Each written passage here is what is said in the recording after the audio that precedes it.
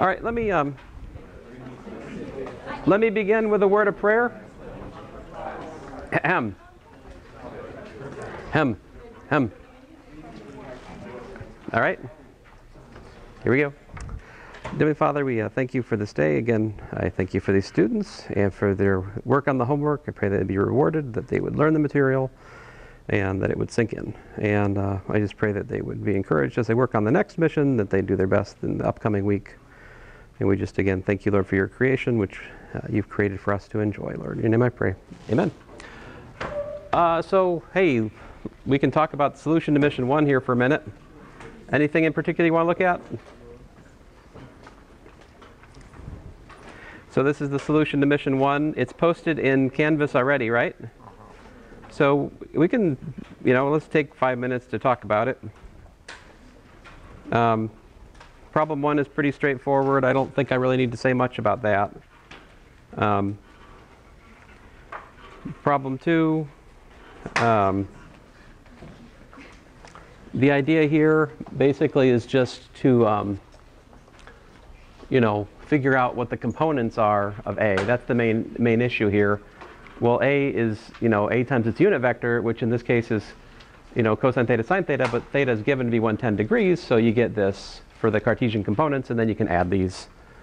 And, well, then you can multiply A by 2 and subtract B, and you get this, and then you got to look at it. Well, you're in quadrant 2, right? So be careful, inverse tangent's not going to do it for you. You got to add 90 degrees if you're just going to take the inverse tangent of that ratio, right? So there's that. See, I don't want to talk about all of them. Let me go on here. This is the triangle problem. Pretty much you just make a picture and then find the vectors which connect, the displacement from one vertex to another. And then once you find those vectors, you can calculate the angle between two vectors using the dot product, right? And then, well, it's a triangle, so the sum of the angles is 180 degrees. So once you figure out 2 angles, if you're confident in your work, you get the third one for free, right? If you guys believe the sum of the angles in a triangle is 180 degrees, do you believe? Yes. Okay, that's good. So I got that. The hamster assassin problem, which I'll let you look at. Let's see here. I had a couple different interpretations there. I had to draw a picture. So I drew this picture to start with, and then I thought about it. I'm like, oh, wait a minute. I can't even make sense of the problem with that picture. So I realized the picture has to look like that. Like Brandon has to be here, Magaga has to be over there, Swanson has to be over there, something like that. And then once I realized that's what it looked like, then I could solve the problem. I solved like everything in here. If you look at my solution, I solve it with vectors, right? I figure out the unit vector that points in the direction between the islands, and I multiply that by the magnitude, the distances, which I don't know. I know one of the distances, right? I know 4.76 kilometers, but I don't know the distance between the other two, right? So then it gives me 2 equations, 2 unknowns, which I can solve, and I get that. So problem 7, actually, despite looking kind of scary, was actually probably the easiest problem in this homework, because it's just algebra. You take the dot product of d with d, that's the distance squared, and you get that. Let me just skip ahead to the final problem here, since somebody asked me about it, right? So if you work out the formula for the arc length for the Kakashi at the end, you end up with this lovely equation here. And then if you set that equal to 51.749 and use technology, you'll find out that, in fact, t is about 10 seconds. So I think what I actually did was I just set 51.749 equal to this integral in Wolfram alpha, and then I found out it was 10 seconds. So, like I said, at the end of all that, a numerical method was needed. You can't just, it actually turns out you can find a formula closed form for the arc length. There it is. But can you solve this equal to a number? Well, I can't, right? So even though you get a closed form formula, for the arc length, solving for t equal to that, that's just too hard, right? So you have to use a numerical method at the end of all that. I have everybody's mission from today. Who am I missing? Somebody came in late. Can I have it? Can I go around and say Thank you. Wait, there? Yeah, you got a name. Yeah. So here is the solution to today's mission. Is there any particular one you guys would like to look at the moment? Let's see here. So let's see here. Is there any particular one? I got 13.89 degrees and about 49 steps for that one. I got 4L for problem 16. For this one, I got 53.13 degrees after my wife corrected it. You can see the whiteout. My wife had me convinced that there was not a unique answer to this problem for a time, but then I found my way back to reality. So there is a unique answer because of the nature of the problem. Some people might have thought to try to solve this putting the cat at the max height, but you can't do that because you're given the initial angle is 30 degrees. So once you fix 30 degrees, that kind of forces the max height to a certain, x relative to that. You can't have, with everything that's given to you in the problem, you can't make where the cat is at the zenith of the flight. It's just not possible. So you have to solve the equations. And here they are. So I got 52.32 meters per second. The Ron Swanson problem is essentially the same problem. It's just different given, right? And that one works out to and it's understandable if you got stuck on this one because you got to have the wherewithal to realize that you're up against a quadratic equation and tangent squared. Yeah? And then that you solve, and you get two angles, 77.39 and 6.89 degrees. Problem 20 and 21, I more or less talked about in class the other day. Let me skip those. I've talked about that stuff enough, I think. Here, problem 22 is pretty standard, vector breakdown, add them together. I think your second lab is almost this, You got that force table stuff hanging off of it. I don't know, have you guys done that lab yet? No? Have you done the one where you just do draw pictures and talk to each other? No single lab yet? See, I live a charmed existence right now. I'm not teaching lab, so. I love lab. It's really interesting and necessary for understanding physics. Okay, so then here, problem 24 is, here's the equation I just, for the life of me, couldn't think to write yesterday, you know what I mean. See this right here? This was what I was stuck on at the start of class. Just writing this down. Mass times acceleration for the flat track problem is the force of friction, which is a vector, plus the normal force, plus the force of gravity. The thing is, these are the only vertical forces. They cancel out, right? Which means that the magnitude of the acceleration is totally dependent on the force of friction, right? This simplifies to just the force of friction, which is a kind of complicated force. It's always pointing in the direction of the motion because it's what makes it go, all right? So the force of friction, it's always going a different direction for a car traveling in a circle. It's a rather complicated business where it's pointing. And there's also a kind of dangerous thing here that was just pointed out to me by Dr. Skambordis, and he said he doesn't tell students this, so I probably shouldn't tell you, but I'm going to tell you. Force of friction is equal to mu s or mu k times the normal force, right? It perhaps should be emphasized, this is not a vector equation. Do you understand that? The force of friction is not pointing in the same direction as the normal force. Friction is just really weird thing that takes a force which is like this, right? And it produces an opposing force for motion in a totally different direction. Like friction is direction changing in terms of its, its application. It's a really weird thing. This is always understood as a magnitude equation, all right? Now the normal force is always normal to the surface. That's true. But so I don't know if that's what was my hang up. I don't think so. I was just dumb last class. But anyway, it's just that, and then you can go from there.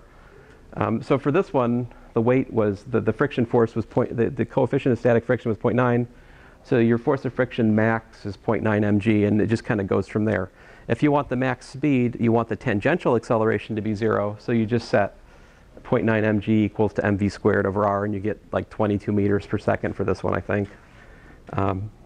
21, my bad. And then the other one, as I was telling you last class, the acceleration is the square root of the centripetal piece plus the tangential piece squared, right? So since I'm saddling you with 2 meters per second squared for the tangential piece, we get a little bit less, right? So we end up with a centripetal acceleration of about 8.59, which is less than 0.9 g, right? What's 0.9 g? Calculator. Because we were saying in the part A, the centripetal acceleration was 0.9 g, which is what? 8 point what? 441 over 50, thank you, calculator. 8.82. 8.82 is 0.9 g. So here, because part of the acceleration is tangential, we're down to 8.59 as opposed to 8.82, right? 8.59 means you have a smaller centripetal acceleration and consequently a smaller speed around the circle, right? So the key thing to remember about circular motion more than anything else is that this is non-negotiable, all right? So like if you're in circular motion, you have a centripetal acceleration of v squared over r. That's non-negotiable. That has to be happening. You may or may not have tangential acceleration, right? So that's a more nuanced bit, depending on the kind of circular motion you're talking about. One last thing, and then I'll put this away. Think about this. You're going around a curve, right? Why is it, as you're going around a curve, that, and you do this, right? You brake going into the curve, but you accelerate going out. Why? Ever thought about this? Yeah. Because you'll go faster around the curve, right? I mean, what is the thing? Why don't we just hit the accelerator all the way through the curve? I mean, that would make us go faster, right? What's the problem? Yeah. Won't fly off, right? So once you're in that curve, right? Suppose this is the straightaway here, right? And the straightaway over here. So once you enter that curve, you must be supplying a centripetal acceleration like this, right? You have to have that centripetal acceleration like that. Like that's written in stone. Whatever your speed is, v squared over r, you have to have that much of your acceleration center seeking, right? So of course, if you slow down going into the curve, then your acceleration vector is doing what? So like slowing down makes this is slowing down acceleration vector, right? So like your net acceleration is something like this, yeah? If you're tangentially slowing down, it makes your net acceleration like that, which is, but the larger point is you're slowing down speed. But coming out of it, if your tangential acceleration's like this, that's not a bad thing, right? Because then your net acceleration's like that. So you're sort of, as you're accelerating out of the curve, you're putting acceleration into what becomes the tangential direction. And it's not a bad thing to fly off in the tangential direction as you're leaving the curve, right? As you're leaving the curve, you'd like to fly off in that direction because that's where the road is, There's an asymmetry. Brake going into the curve, accelerate going out. The idea that you should accelerate going out is perhaps slightly non-intuitive, right? Like there's a more cautious, sort of naive person who would just be like, no, you brake all the way through the curve. It's a curve, right? You don't want to fly off it. But actually, you should accelerate coming out. You can do that. Anyway, I think you can kind of see that from these things. With that, I'll put this away as I'm about out of batteries. And for some reason, my voice is going. So that's not good. Any questions? So it has just been covered. There is a stapler. Where was it? The computer lab, which is on the what floor? Second floor. You've been there, right? It's where people play games on the computers. Oh no, that's another room? I don't know. So, so let's do some examples, yeah? So let me start out with a relatively simple problem. Suppose we've got a box, all right? And this time, I want to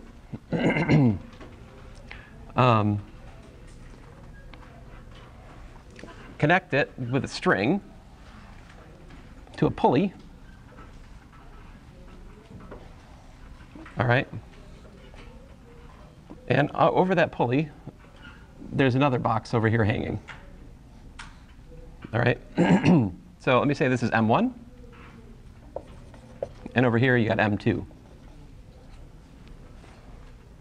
And I probably should tell you the angle. I need to tell you some angle. What angle would you like? 1 degree. No.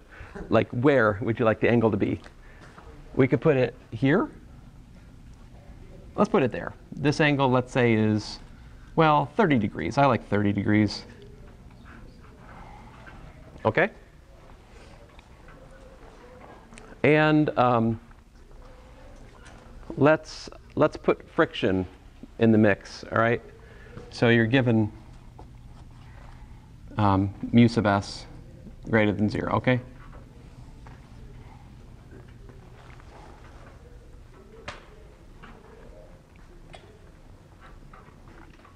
So, all right. So do you understand? This is a pulley. What's that do? So it's a pulley, and we're going to say that the pulley itself is frictionless. And essentially massless. What that means is it doesn't offer any kind of resistance to spinning, OK? And we're also going to assume that this rope that's connecting the two masses is likewise massless. All right, like it's so light in comparison to these masses M1 and M2, we can essentially neglect the mass. All right. So then the question, there's a couple different questions you can ask here, right? You can ask, does the box slide? Right?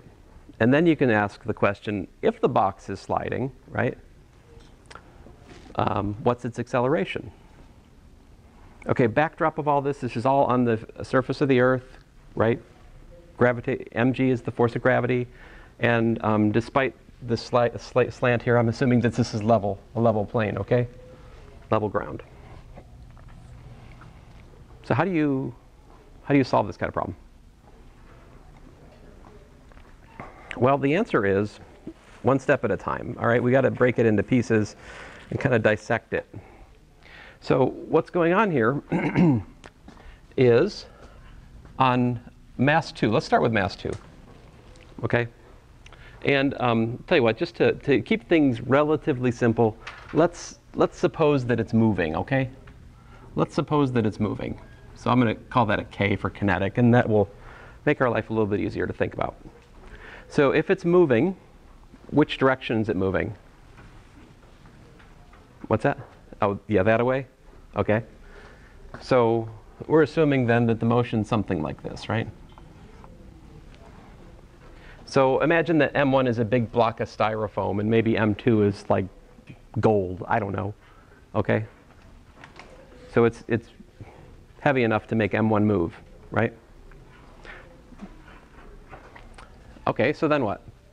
What is it? Why does M2 move M1? Like, why is that? Yep. Tension. Very good. It's the tension in the rope, right? It's that rope pulling. And so what we do then is we look at the free body diagram on M2. On M2, I'm going to write it down here because it's, too small up there. So I've got tension, T, like that, upwards, right? And downwards, what's the force on M2? Gravity, right. So m2g goes down. Is there any other force on m2?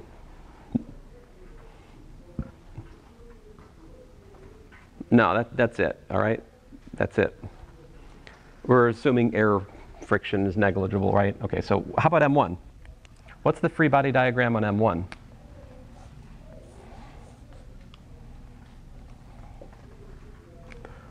I got a couple different things going on, right? I've got, so like if let me draw it up here again. So the tension is like this here, right? And m2g there. Well, if the tension's going up like this, it's also up over here like this, right? So I don't think I said this yet, but I should. We're assuming that the rope doesn't stretch, all right? So that implies that the tension has to be the same at one point and another on the rope. If it wasn't, that would mean that the rope was stretching. Okay, so since it's not stretching, we have the same tension. The rope is pulling up on M2 the same way it's pulling M1, essentially, okay? So same tension, same magnitude, different direction though, right? Different direction. So we've got T over here, like so. That should be the same length if I was doing my picture right, okay? Don't read anything to the scale there. What else is going on? What else is going on? Gravity and normal force. Oh, just so you know, this was like a little, I don't know, tower. There we go.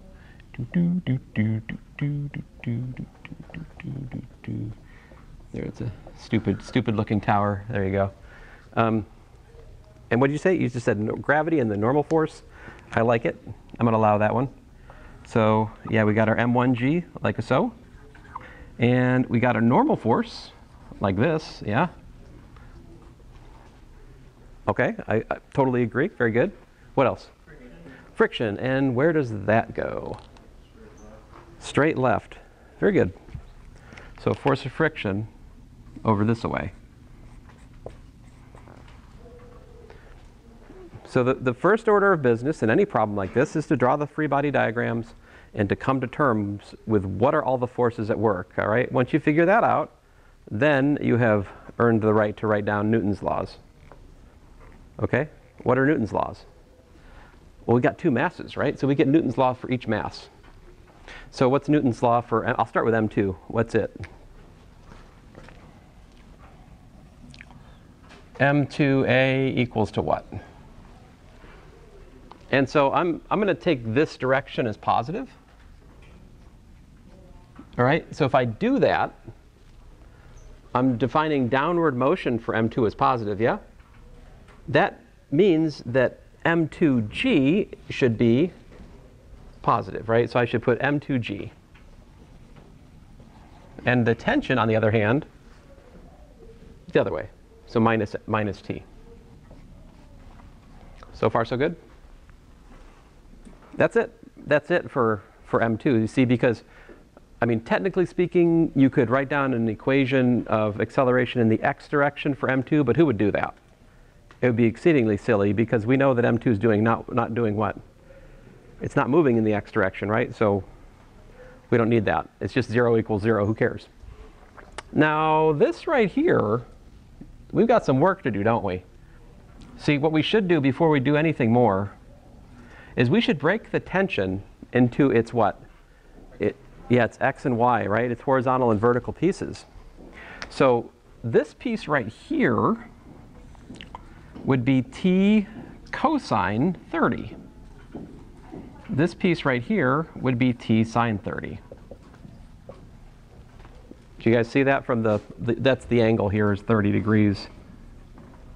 So, you know, watch out for that. Don't assume it always works like that. You got to think about the trigonometry. If some evil instructor gives you a different angle and a different problem, don't, you know, assume the equations are the same. You got to think through it. Think through the trigonometry. Mental note, closed door before class.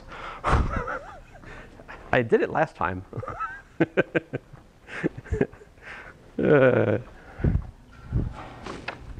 Oh, thank you.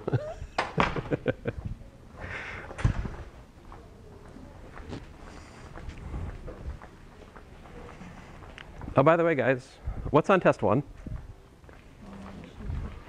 pretty much this stuff, right? Like, the test one essentially gets to applications of Newton's laws. And so, like, once you understand this material, and we still have a little bit more to go with, like, you know, terminal velocity, whatever that means. Like, I haven't talked about that yet. But that's pretty much the theoretical core of test one.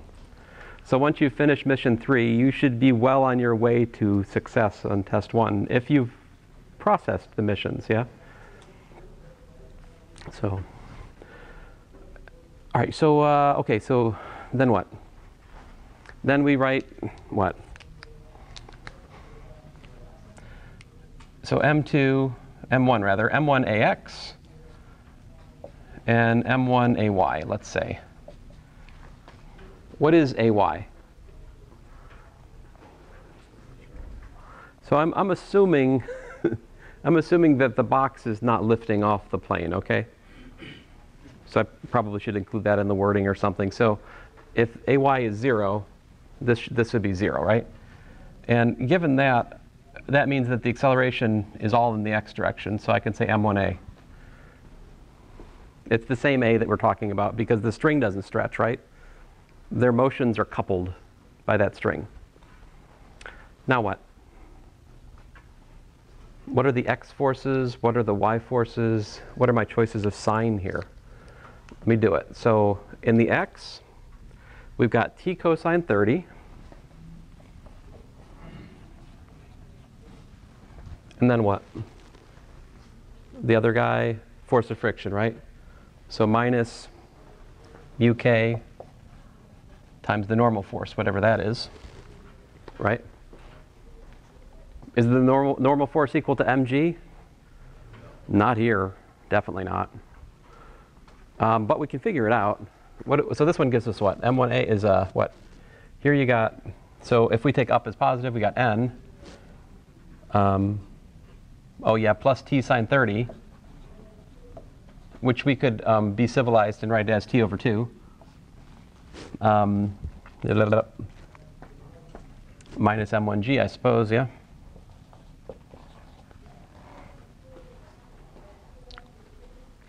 Now what? How many equations do you got? 1, 2, 3. What don't we know? We don't know tension. We don't know the normal force, and we don't know the acceleration. 3 equations, 3 unknowns. It sounds like pretty good odds to me, right? So we just got to solve these equations. How should we do that? Substitution, I think that's a good path. I would take the third equation and solve for the normal force. The third equation, this gives me that the normal force is like m1g minus 0.5t, right? And then I can take that and I can plug it into the second equation, right? I get m1a equals to, let me replace that with 0.866 t minus mu k times this mess here, m1g minus 0.5t.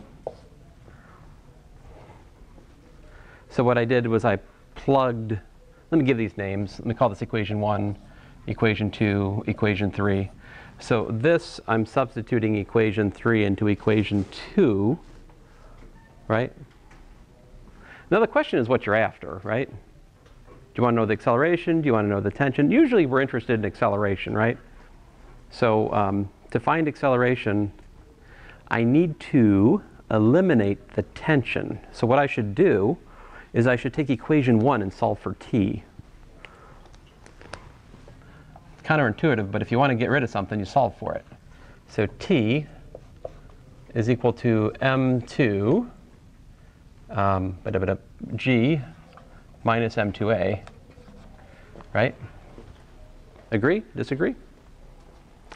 And so I can plug that in to this guy, and that will give me m1a equals to 0.86.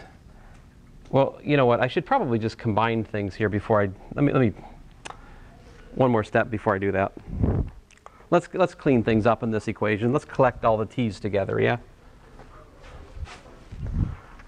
So if and I'll do it up here. So if I put all the t's together, I've got, what do I got? I got m1a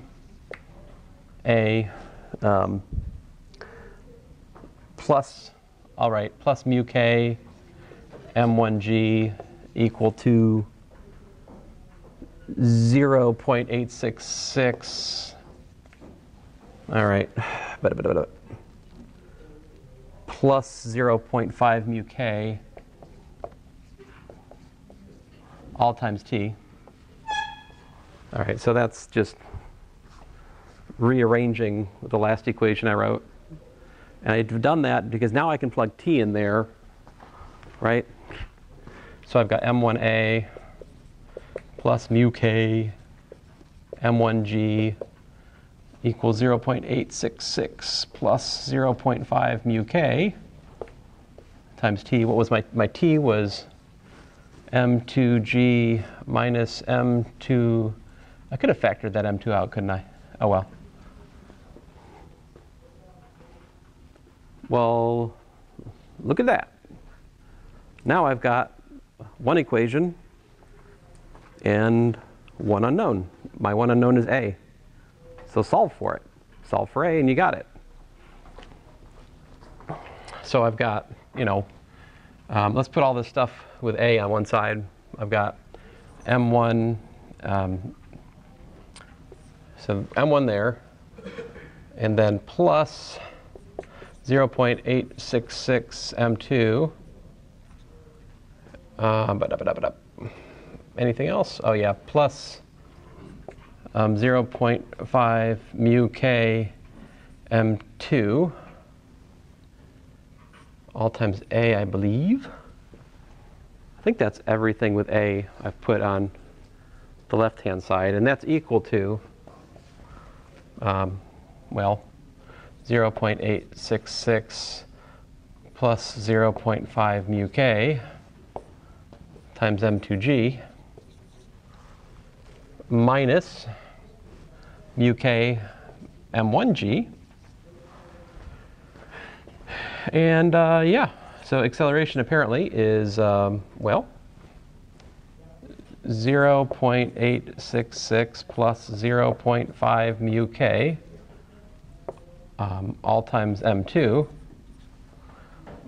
minus mu k times m1 all divided by m1 plus parentheses 0.866 plus 0.5 mu k times m2, all of that, times g.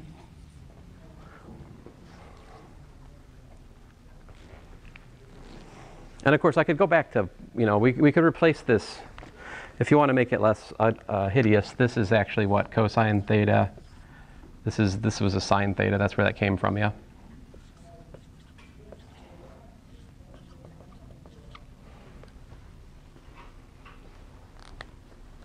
So that would be the acceleration.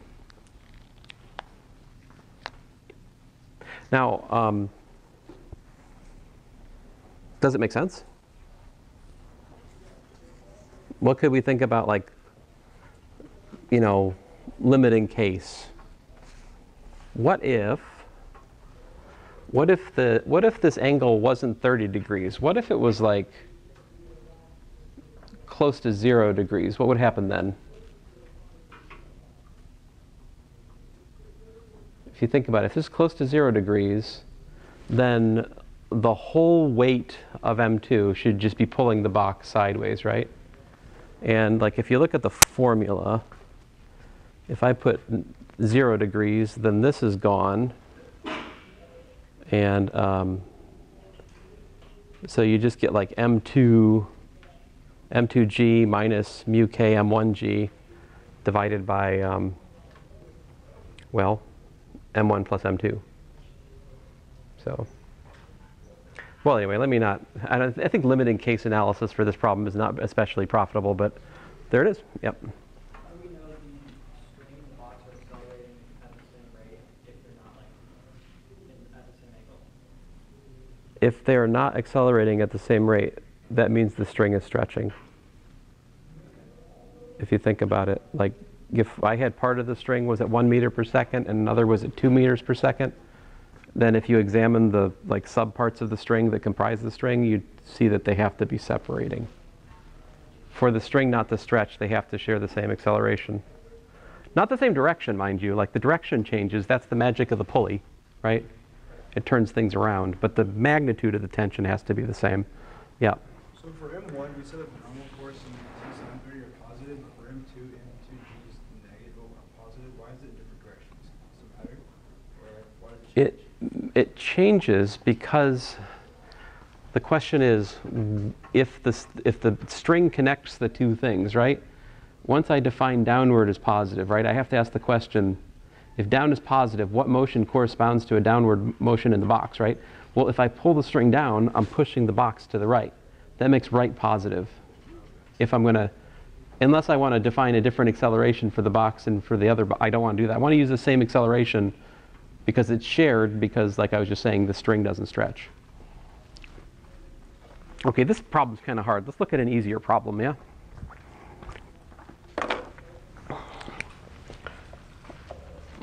What if instead of an inclined plane, what if we just have a pulley, right, attached to the roof like that, yeah? And we've got, you know, M1 on one side and M2 on the other side. What happens? Again, assuming that the pulley is essentially massless, right, and that the string doesn't stretch. What's the resulting acceleration?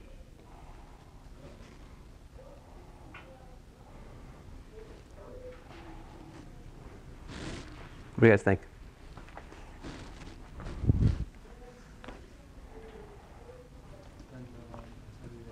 It depends on how heavy they are. It depends on, yeah, it depends on which mass is bigger, right? So what do you guys want to do? Which mass do you want to be bigger? Mass 1? Okay. So mass 1 is greater than mass 2. We're going to assume that, okay? If that's the case, what happens? It does what?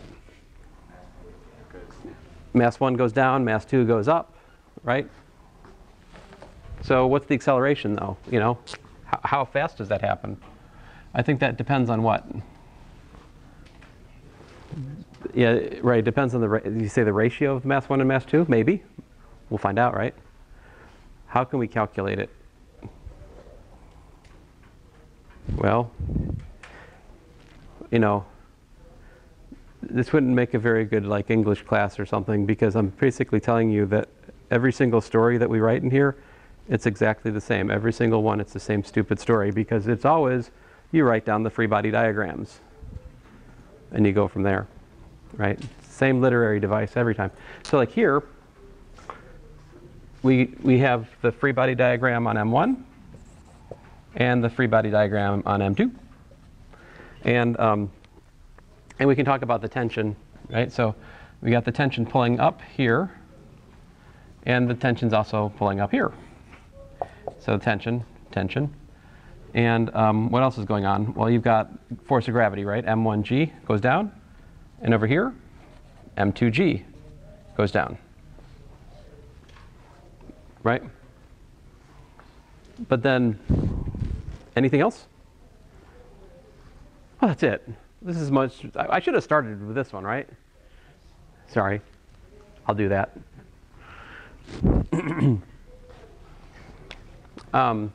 It's the bad influence of looking at my missions, you know?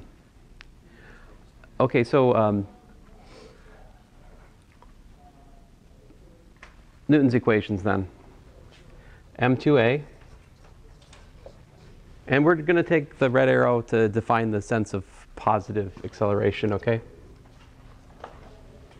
So if that's positive acceleration, that means that for M2, upward is positive, right? So for M2, we've got T minus what? Minus M2G. And there you go. That's Newton's equation. How about Newton's equation for M1? What's it look like? Yeah. Oh, yeah? So what should I write here? they're not the same, right? There's an asymmetry. One's going up, one's going down, and since we're using the same acceleration to describe both, like we need to address that. So downward is positive for m1. So I write m1g, right, minus t.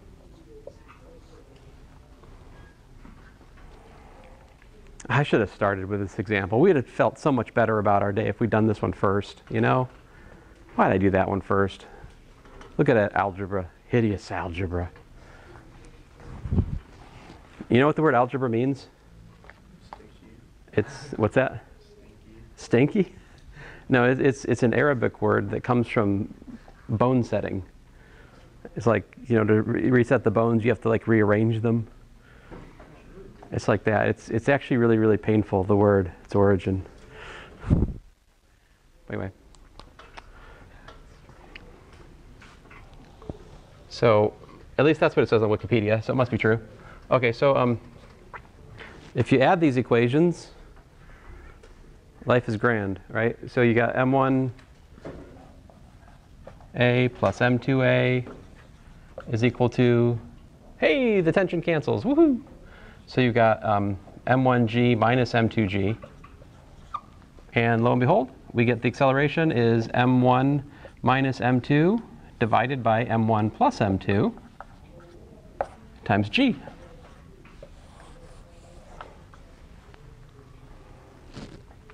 Do you guys know the name of this example? It has a name. This doesn't have a name. What's that? Napoleon? Oh, no, you didn't say, you said a pulley? Yeah. Yeah. No. I mean, if you don't know it, you don't know it, it's fine. But this is called an Atwood machine.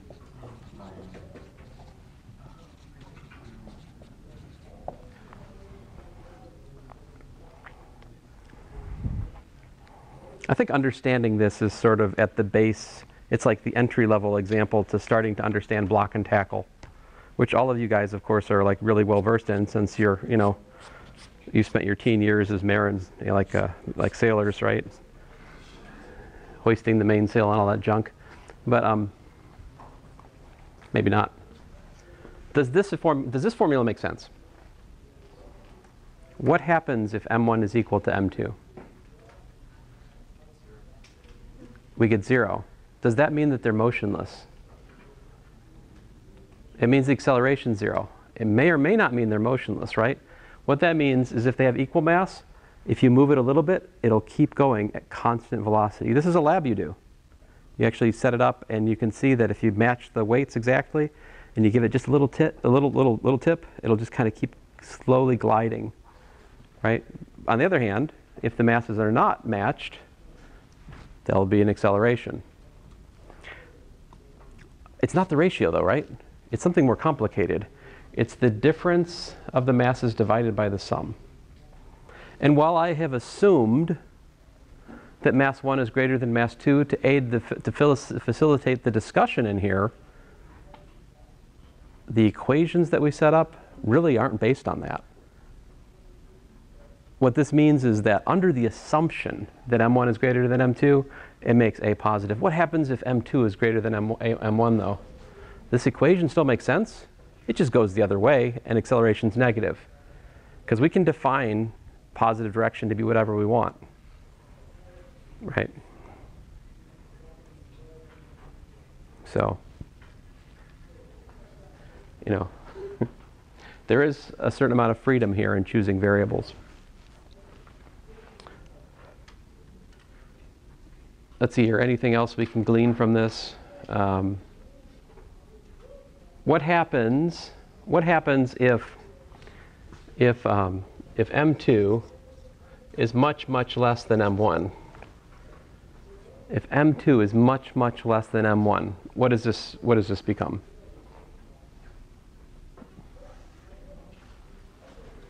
What would m1 minus m2 over m1 plus m2 be essentially equal to?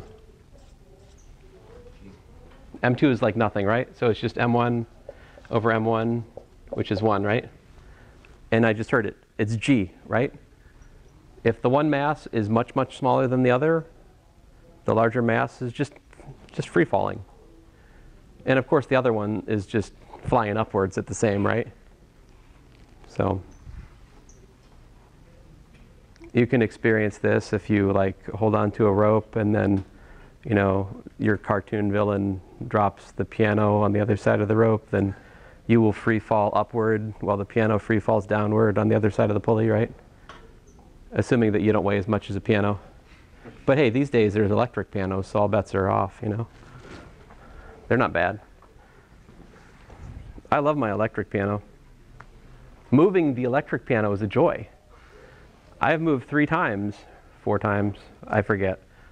A number of times in the past few years. Every time we move, we have a piano that moves with us. A horrible, horrible piano. Pianos are expensive to move. Did you know that?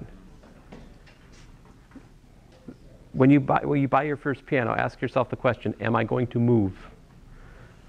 If the answer to that question is yes, I'm going to move, wait. Electric pianos are 90% as good. They're easy to move. Go that way. That's what you want to do. I mean, how many, probably no music majors here anyway, so I'm wasting my time. But some of you may like marry a music major. Who knows? Right? Could happen. Anyway, that's the Atwood machine. We have time for one more example. Oh man, I had this grand 3-dimensional example planned for today, and wouldn't you know it, ran out of time. Okay, so the example we do have time for, though, because math is easy, is this. If your net force is, let's say, alpha times t, comma, beta times t squared, right? Find the motion. How do you do it? So I'll give you the net force. How do you find the motion?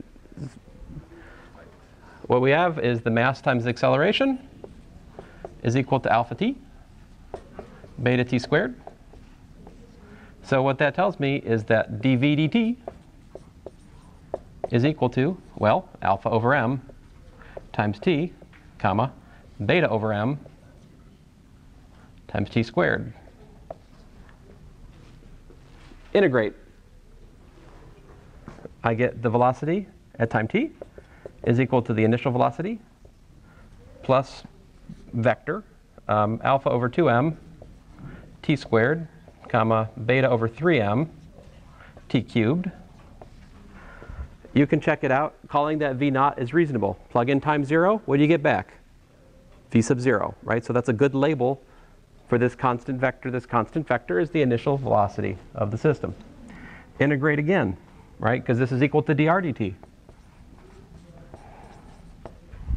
And if we integrate again, we get that the motion, equation of motion is this, r0 plus t times v0, because the integral of a constant is time times the constant, still true for a vector, and plus, well, alpha over 6m t cubed, comma, beta over 12m t to the 4th.